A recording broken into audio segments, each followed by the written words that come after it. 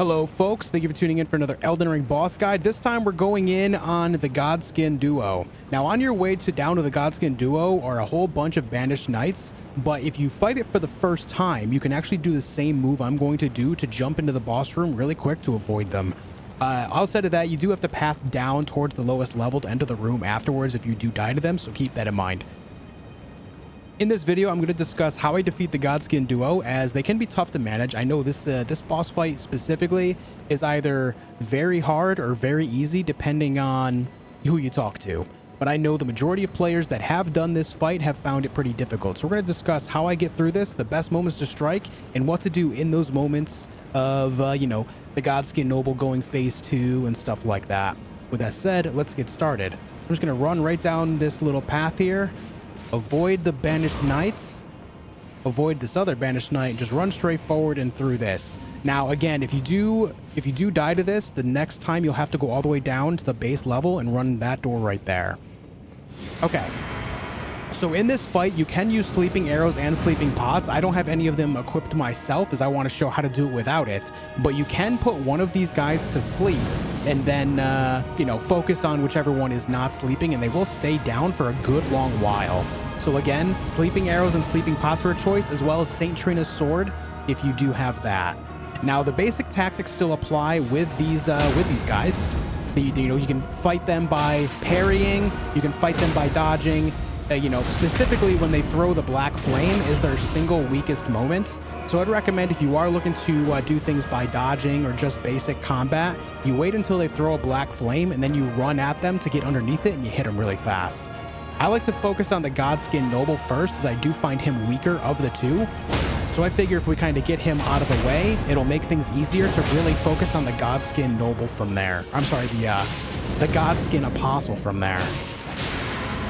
All right, so now that he's gone phase 2, it means he's going to roll at us. So what I like to do is run to one of these pillars, stay on the opposite side of it, and just watch him do his thing. Sometimes the Godskin Apostle will attack you. As you can see here, he's going to throw some stuff at me. But I just kind of wait out the roll by watching him roll into this pillar. And once that's done, we're free to go back into fighting him as we normally would.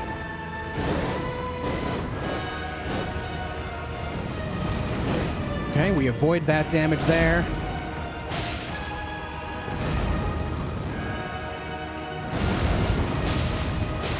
Okay, got a little greedy there. A lot of people will tell you that they'll only fight you one at a time, but that's simply not true. As you can see, they're both attacking me at the same moments.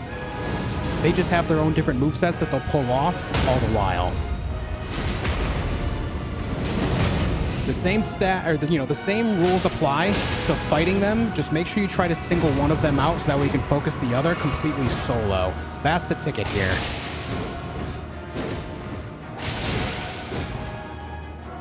All right, there's helicopter mode. Let's take a moment to heal up.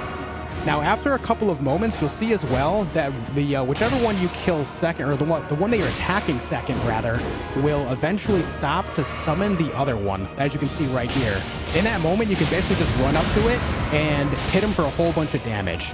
Now, not every weapon or, you know, damage type in the game is going to be able to destroy them as quickly as that. I am using Frostbite and Bleed at the same time, which definitely helps with that, because I'm, you know, basically doubling up the status effects here. But once you get through that one, if you do kill it quick enough, you'll be able to focus on the Godskin Noble, basically solo, which makes the fight a lot easier. And as long as you keep him busy as well, he'll avoid summoning for a while too. So you want to just try to really do as much damage as you possibly can. Keep in mind though that after a few moments, he will summon his friend again, so you need to make sure that you're aware of that.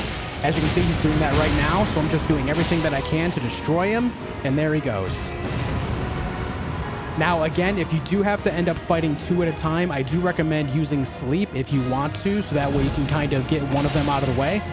But outside of that, the same rules apply all the while. Just run at them when they throw the fire, hit them, back off, repeat that cycle until they're both dead. That is the simplest way to take them out overall. It's really not that bad of a fight as long as you focus on one at a time.